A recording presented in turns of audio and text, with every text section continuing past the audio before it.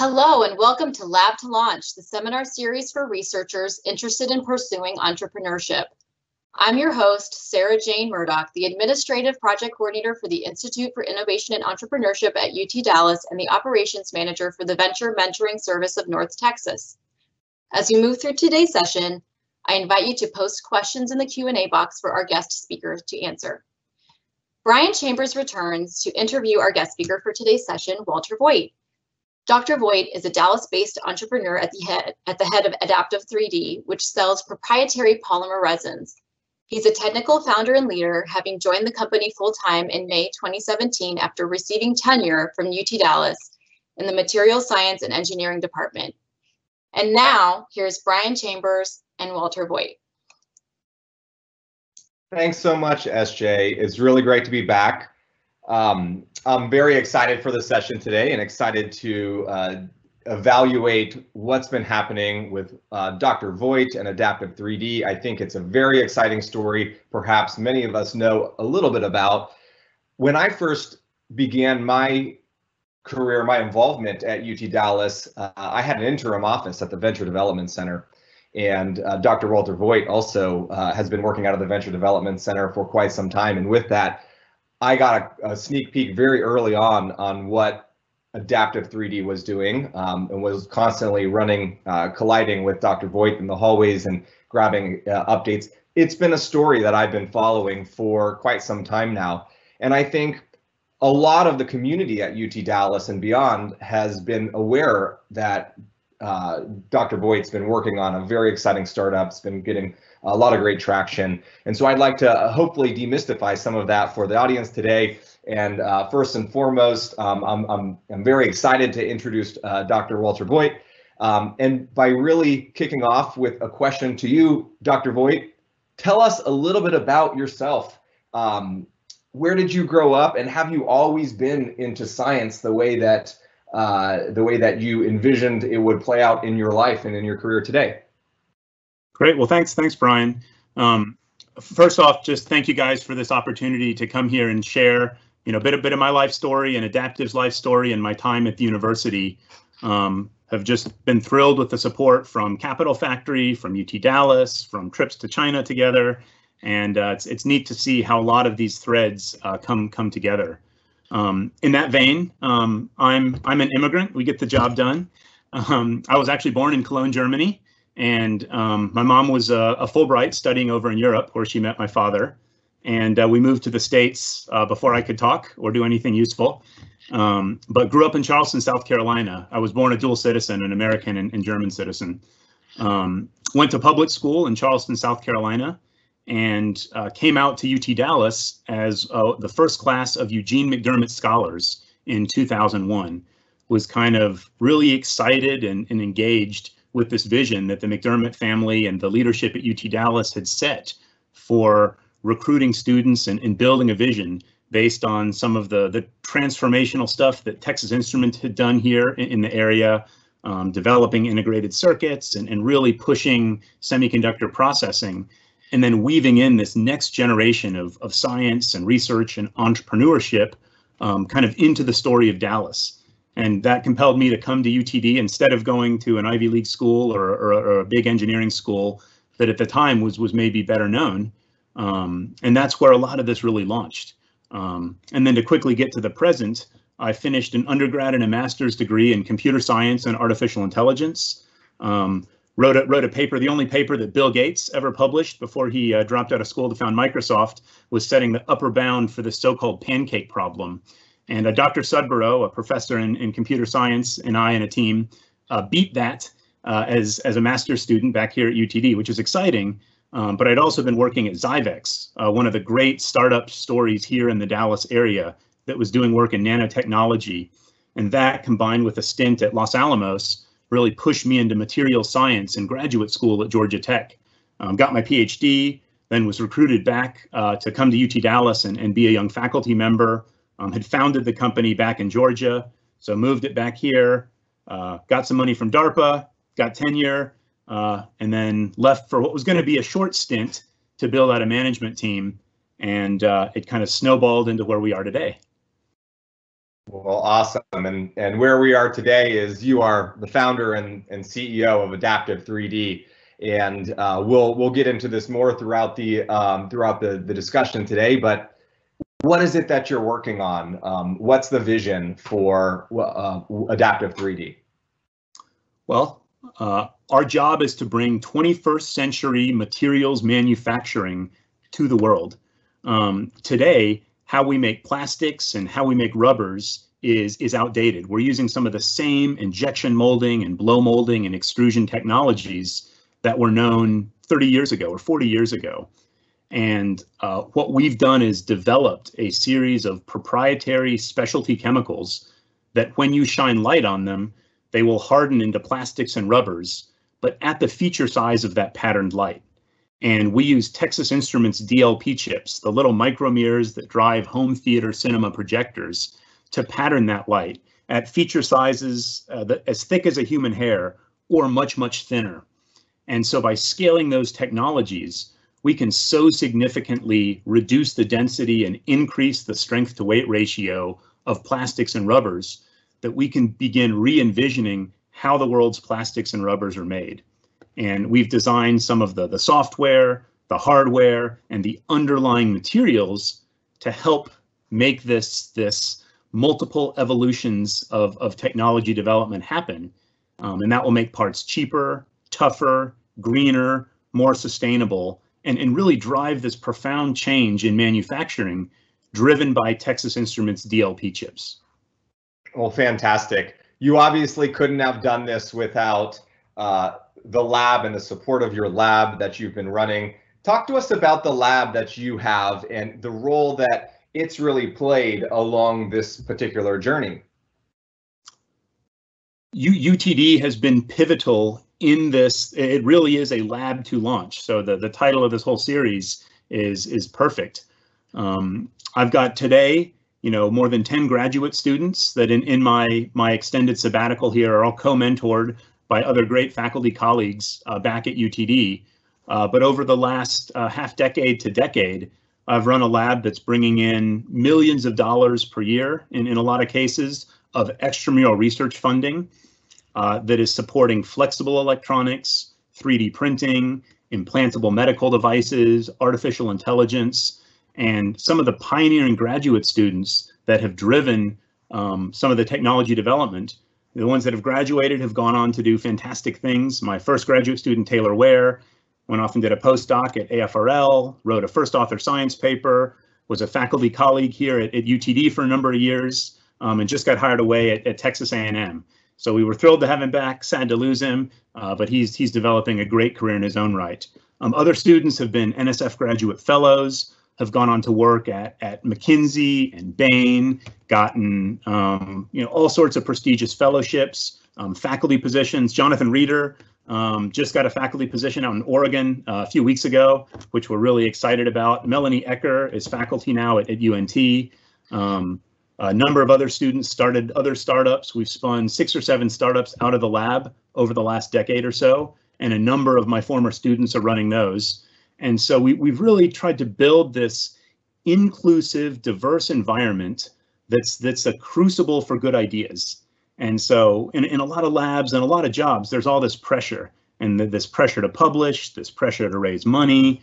And I think we've been really fortunate from some of our funding agencies, DARPA, the McDermott family, some big NIH and NSF grants, that our pressure has been more on getting the fundamental science right and that real drive to be scientifically rigorous. And I think a lot of labs do that, strive for that, but can often get caught in the rat race of publish and perish. And we were really lucky to kind of be at that edge where the ideas, the materials, the partners that we had helped our technologies in growing areas like 3D printing, like flexible electronics. We had fantastic corporate support from Halliburton, Texas Instruments, GlaxoSmithKline, among many others, that really helped catalyze problem solving. And a lot of what we have today at Adaptive is built on that many-year quest to get the technology right and not rush that. So you had mentioned, you just referred to in your last couple of statements about a lot of the funding that you've been able to achieve, your lab's been able to achieve, these partnerships, the funding that's gone on to power a lot of the science and the research. Exactly how much funding has grant funding and research funding has gone into the research process ahead of really catalyzing adaptive 3D and choosing to go to market? Thanks. It's a hard question to account for everything, given all the scholarships that many of my students in the past have been awarded, and a lot of the time and effort. But it's been tens of millions of dollars collectively that have gone into the research portfolio that has launched the Qualia set of companies, that's launched Adaptive, that's launched Ares, that launched Pascalor, and that's supported, my great students in their careers. Big chunks of this funding came from the McDermott family, the founders of Texas Instruments, from DARPA. Just from DARPA alone, we've received more than $5 or $6 million in funding through my DARPA Young Faculty Award, various Phase 2 SBIRs. We have a big ongoing grant right now at the university in artificial intelligence, trying to understand how humans and AI solve problems in virtual but open worlds. And in the time of COVID, when lots more people are virtual, this is ever more interesting as the lines between reality and kind of a virtual reality and augmented reality start to blend. And so at the university, that's a perfect example. These are pre-competitive technologies, let's say for adaptive, that are starting to solve some of the underlying algorithmic machine learning problems that we hope over the next half decade will be translated to more effectively and efficiently manufacturing parts. So you're here at your lab, you've got awesome students, you've got great partners, you've got some funding coming in that's supporting the underlying research and the science about what's going on.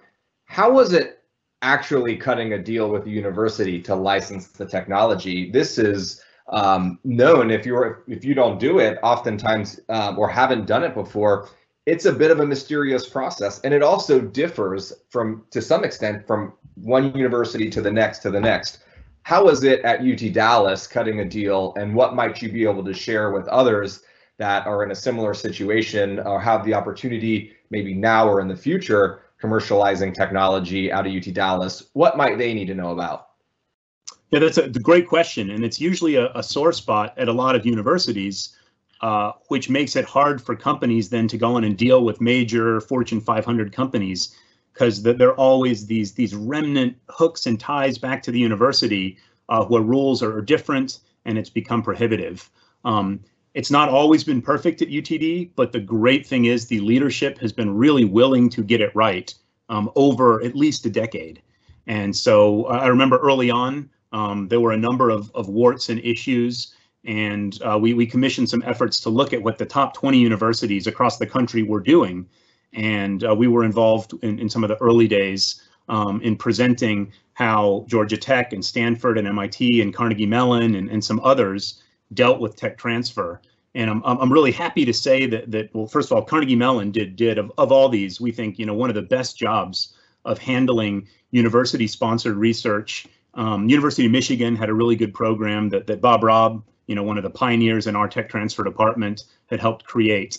And so we did take some of the best practices from other established universities and really built UTD's tech transfer process to follow those. And like in the Carnegie Mellon system, there's a desire from UTD leadership for founders and inventors to go and change the world.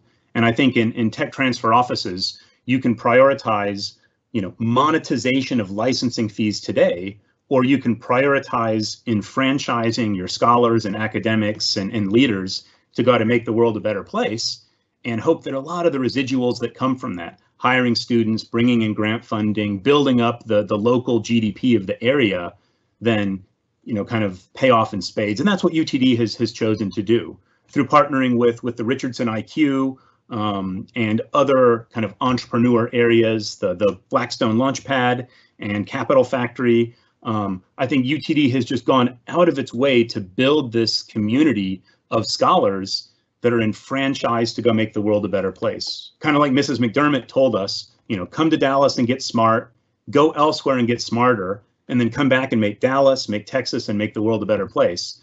And when Miss McDermott tells you to do something, you say, yes, ma'am, and then go do it. And on that note, I'm going to kick that back to you, Bryan, to follow Mrs. McDermott's charge. Capital Factory and Blackstone have been key parts of this story of UTD.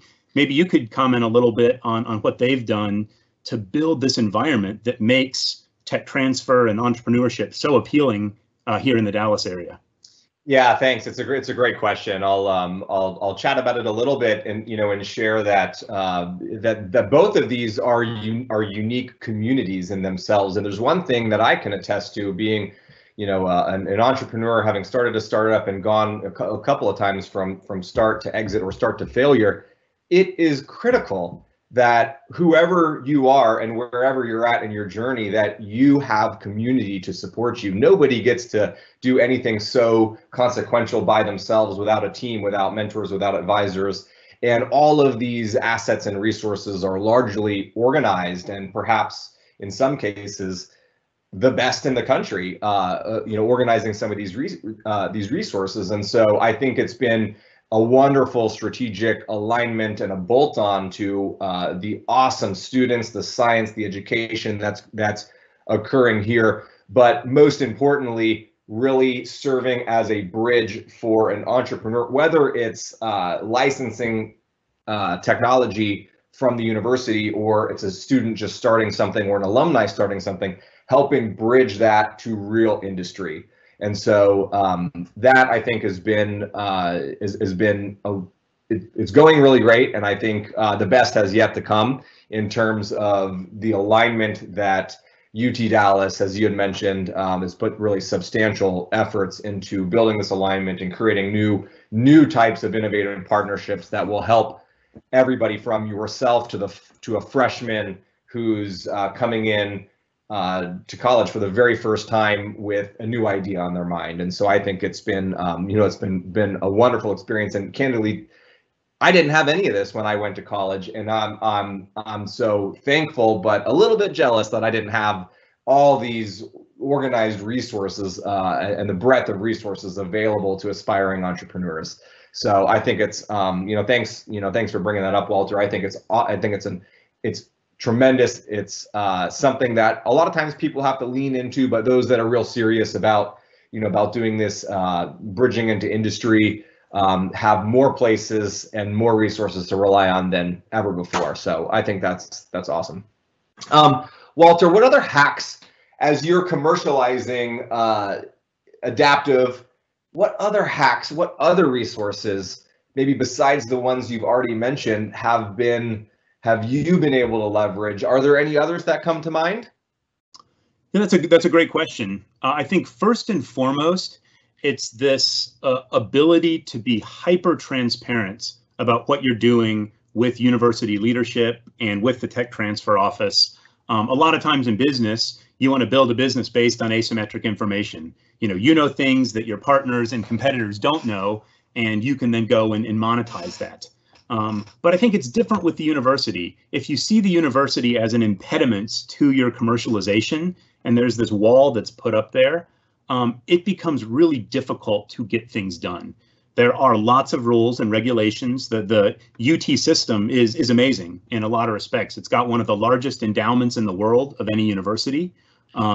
It's got, great ability to help defend and protect intellectual property, should there come to be disputes down the road. It's one thing to sue, an emerging high growth company that's valued at $50 or $100 million. It's another to have a defendant, be the UT system and its endowment. And so there's a lot of great support in having the university's story behind you. And I think early on, a lot of faculty and graduate students think, oh, it's all this hard work. I want to get what I can out of the university as cheaply as possible. And you go to all this effort to kind of protect and hide things and separate things. And there are black lines about what you can and can't do with state resources, university resources, federal funds, and startups. And you've got to be really clear where that line exists when it comes to IP and students. And a lot of times there are gray lines.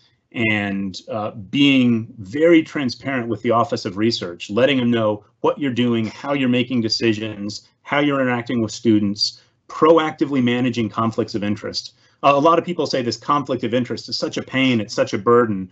I've got to tell UTD what I'm doing every year.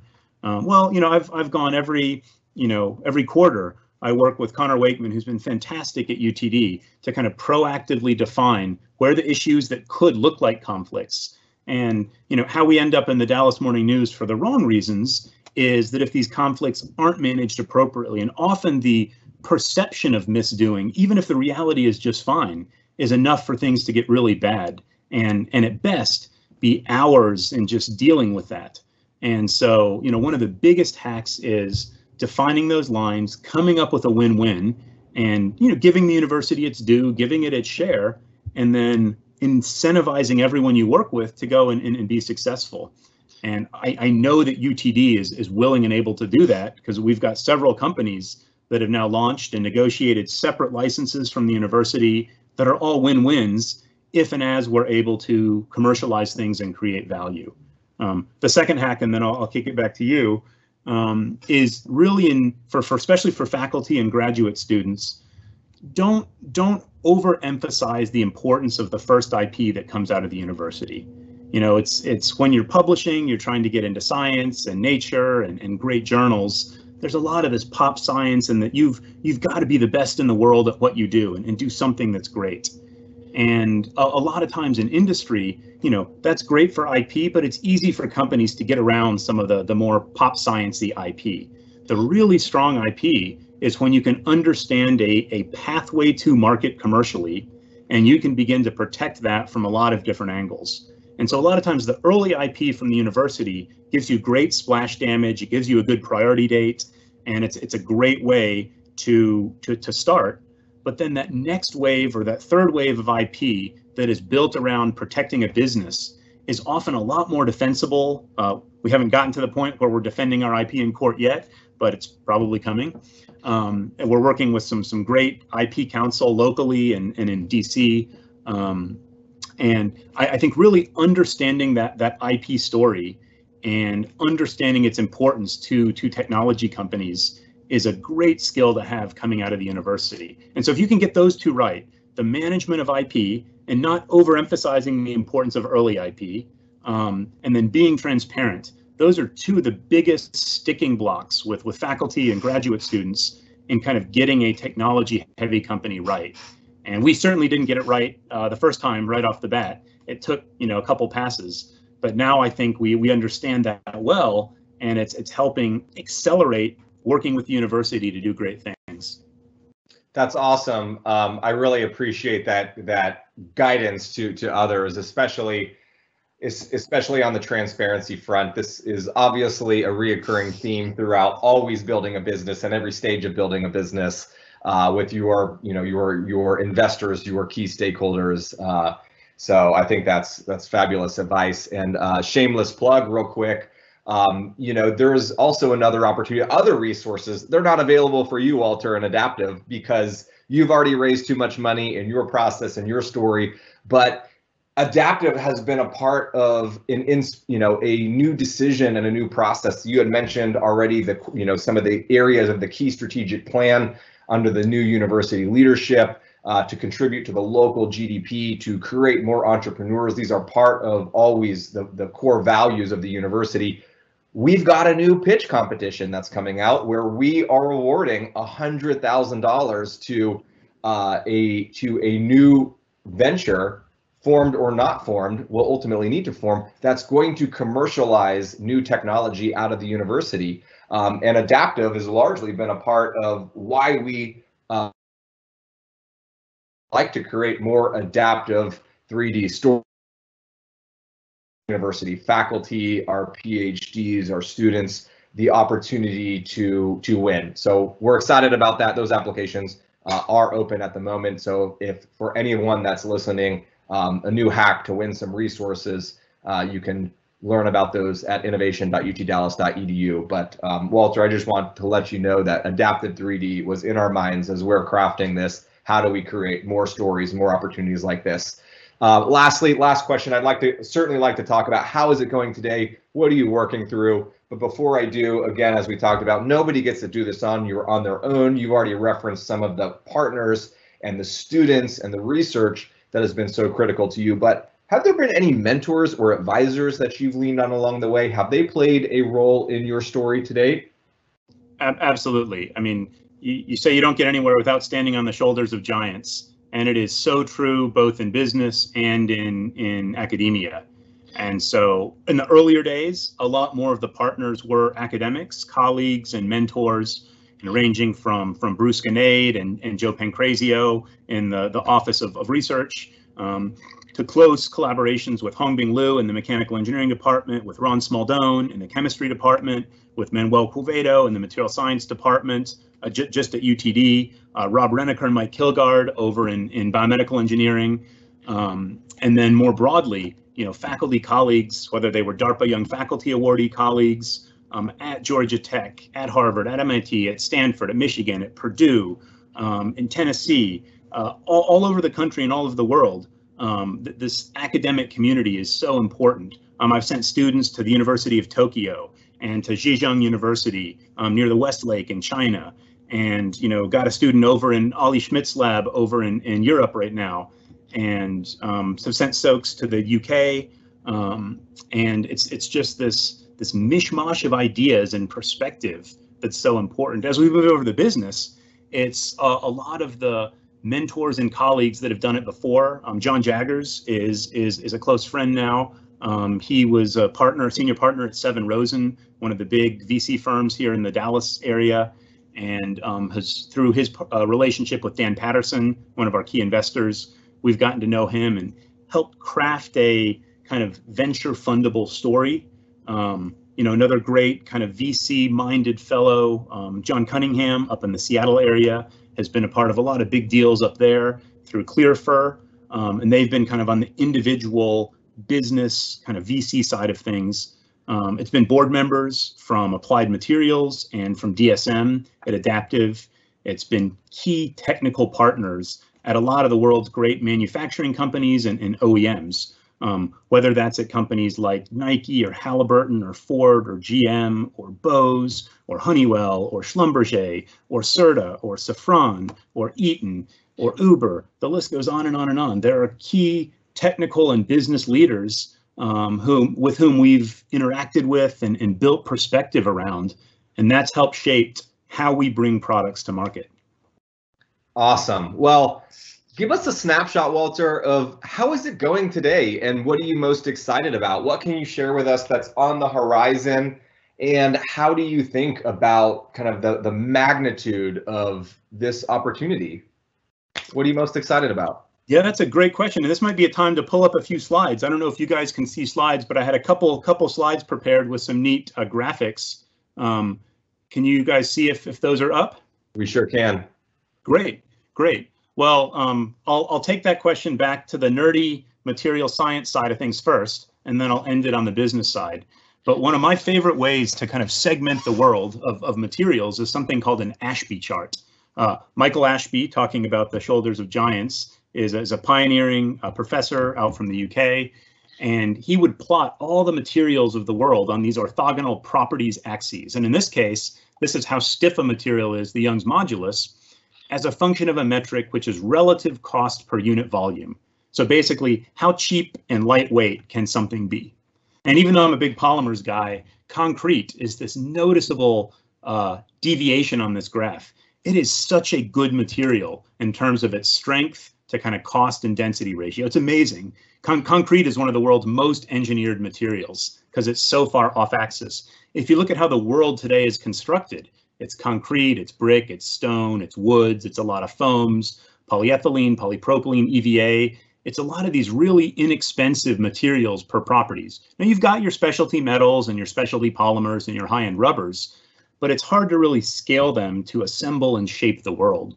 And so there's this huge opportunity, this big white space in this chart of materials that don't exist today that we're really excited about. And where the adaptive portfolio of materials fits in is providing rubber solutions and providing plastic solutions that are kind of in this critical zone of opportunity to be able to produce materials that can't be produced by other methods. Or another way, without getting too technical again, to look at this, another set of Ashby charts is this is a stress strain curve, or how strong versus how stretchy materials are. And it's prohibitive to get materials that are strong enough and stretchy enough to solve real world applications. And the ability to take really good plastics and rubbers and then use micro architecture to 3D print them shifts them down into this space. Or another way to look at it is strength versus density. As we make materials lighter and lighter, we don't have to trade off strength for density. And so we can use a lot less material to build exciting products. And that leads to this fundamental transformation in the way that we can produce materials and goods. And so skipping right to the thesis, and then I'll kick it back over to you, there's this thing called Moore's Law that a lot of you who know a lot about semiconductor processing and technology are probably familiar with. Since the 1900s, the Babbage's analytical engine, all the way up to modern times, we've had this exponential increase in complexity per time per cost. So this is basically how many calculations per second per $1,000 can you get out of wafers. And what we're proposing is a Moore's Law for materials processing. Instead of calculations, it's surface area or internal surface area. So using micro patterning of light with DLP chips, how fractalized or how much internal complexity can we build per time per cost? And we see this orders of magnitude scale over the next 20 years that will fundamentally transform and reshape how the world builds rubbers and builds plastics and maybe metals if some of the core materials technologies can be solved there. But so that's components like mattresses and oil wells and shoes and cars and planes and medical devices, all being made, one pixel at a time, much thinner than a human hair, but it's not really one pixel at a time. It's hundreds of trillions of pixels per second being patterned at these resolutions to re-architect and re-engineer the strength to weight ratio of plastics and rubbers. And we're not there, but it is a really exciting story and process to be a part of, that these fundamental technologies, TI's DLP technology, great materials that can be cured in open air and have fantastic properties like what Adaptive has. And then the ability to work with an international global manufacturing supply chain to get us there is really exciting. And so those are the pieces that fit together that are underlying our Series B fundraise, which is ongoing right now, and then the future growth in Adaptive 3D. That's fantastic. Walter, have you ever read, and if you happen to know who the firm Andreessen Horowitz out of the West Coast, Mark Andreessen, arguably the best and most famous VC in the game, wrote a recent blog post called "It's Time to Build." Have you ever read that? And are you familiar with the movement now that is "It's Time to Build"? I haven't read that blog post, but I'm very familiar with that movement being where we are in this scaled additive space. And it is spot on. I think that we have, not to get political, there's lots of stuff happening in the world today and lots of bad news and polarized news. And, people have to pick an issue and decide, maybe sometimes often to two very extremes, how they feel. And in manufacturing and building and creating, this is really a place where a lot of us can come together and re-architect and re-engineer how the world is made. And that's really exciting. If you take plastics broadly, right now, injection molded plastics, blow molded plastics, there's so much waste in that part. And if we can get in and micro architect even the thinnest wall of a water bottle and use 80% less material through these intricate micro architectures, we get these ultra high surface area materials that are then much easier to recycle, that use a lot less material at the onset, are lighter weight, are better for the environment. And if you take the green movement, a lot of times you have to pick, hey, let's make something green, or let's be a capitalist and make money. And so you're often asked to choose, well, what do you want to do? But the really exciting technologies are the ones where you can get better margins at higher volume in a fundamentally different technology that allows us to use less of a better material to solve a problem. It's higher margin, it's less waste, and by deploying technology, I think there's some really interesting problems that today we're forced to make these sacrifices and trades that aren't so good, where technology can come to the rescue. And it's that creative destruction that Joseph Schumpeter might talk about. And the world is so exciting. And then the university, the ecosystem we have at UT Dallas is, again, that crucible of good ideas where these kinds of vectors can be launched from the university that can fundamentally reshape how the world builds and makes parts. And we're humbled and thrilled to be part of this. What's so exciting, so Andreessen Horowitz was largely known for creating the thesis called "Software is Eating the World." And while that is still probably true to a good extent, this new thesis has really come out in the wake of COVID called "It's Time to Build." It's time to get back to our manufacturing roots as a country and be the best in the world at this. It's time to build is the new investing thesis. And just here in this discussion and when reviewing your slides and hearing you talk, I think we've got to make an effort to get you connected with Andreessen Horowitz. So I'm going to take that opportunity. I'm going to share that blog post, let you read it, and then work on that for your Series B plus and beyond. But with that, two more quick questions before we turn it over. We close down. I know we're running short on time here. Can you very quickly share with us maybe one product, if there's anything that's not that's not overly confidential? If there is, we can certainly move on. Let us know. But tell us about one product that you're excited about, that you've been able to create these new materials and create a prototype or a product that's going to change the game. Is there anything that comes to mind? Yeah, great. If my slides are still up, you can see another geeky chart, and then I'll talk about the product behind it. But this little red dot right here is a product called Elastic Tough Rubber 90. And it's one of the world's best, and by best, in material science, best, whenever someone says something's the best, you have to take that with a grain of salt, because there are all of these orthogonal axes on how to judge materials. And so best is application specific, it's environment specific, it could be cost specific. And so in our case, when we say best, it's the best combination of being able to be rapidly 3D printed in the scalable TI DLP based world that we've talked about. So we can make millions or billions of these parts very quickly. And it's the best combination of both strength and stiffness, as measured in this chart by the Shore hardness, and strain, as measured by the ability to stretch to 200% or more. And this box, this dotted line, is a key target space that comes from our customers in medical and transportation and industrial and oil and gas and in consumer segments of the need for rubbers that look and feel like Elastolan or Avalon or Pebax or other really great TPUs, thermoplastic polyurethanes, or TPEs, yet can be rapidly additively manufactured and microstructured to get to these strength to weight ratio wins and gains that we're talking about. And so I'm really happy to say that after years in the lab and IP that started at UT Dallas and then was built upon at Adaptive, we launched this last November at the biggest 3D printing trade show in the world, Formnext over in Frankfurt. And we've been building market traction over this past year to do some really cool things with these stiff, tough, strain tolerant rubbers that touch on consumer products, on medical devices, on automotive and industrial parts, and on components for oil wells.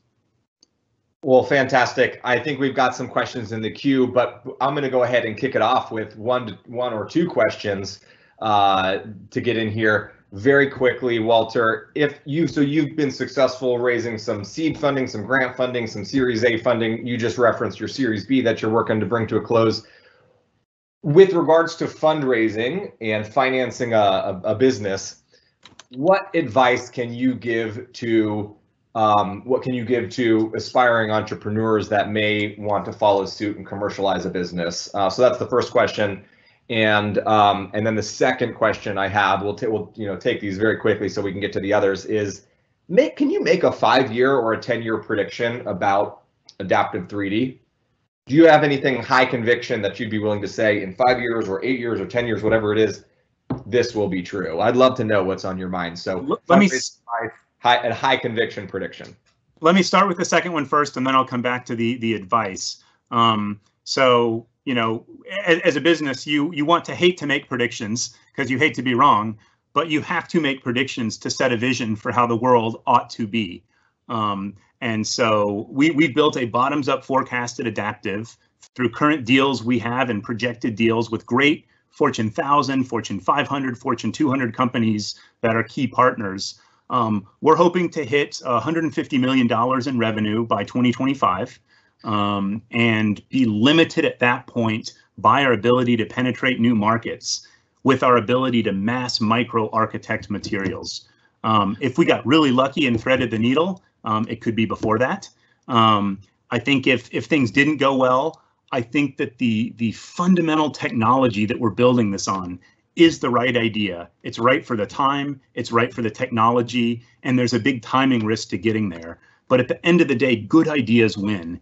And building upon this enormous investment in DLP that Texas Instruments, that our benefactors, the McDermott family and TI has built over so many years, we've got these powerful manufacturing tools that can build and fabricate something, build the future. And so I do think that thesis is going to win out.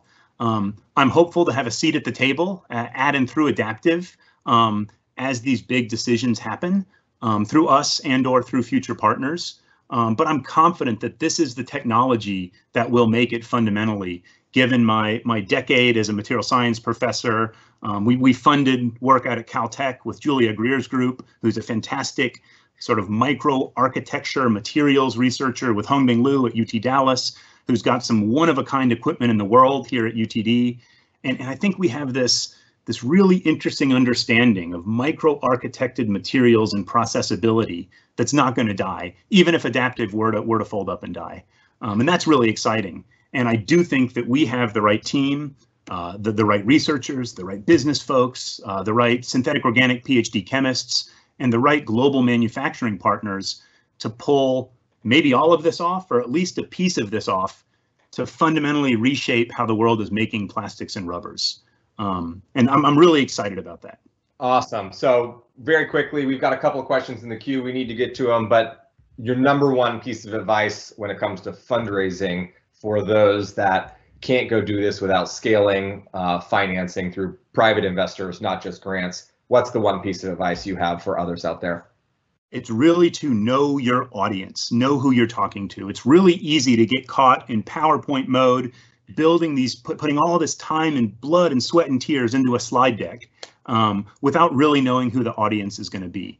And taking that time to know who you're presenting to, who you're pitching to, and then going back and rehashing, repivoting, thinking about what they're interested in, and then tailoring it to them is so important. Because if you can't take the time to do that, how and why are they going to give you hundreds of thousands or millions of dollars if you can't take that bit of time? And it gets overwhelming sometimes if you've got to go and talk to 40 people to get one deal done.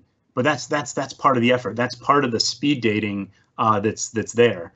And so to close on this advice, there are really several different audiences. And early on, this kind of angel or high net worth individual, or sometimes private equity, friends and family group of investors, often they're going to invest in you because of who they are. Mary McDermott Cook is a key example of that for us. The daughter of the founder of Texas Instruments.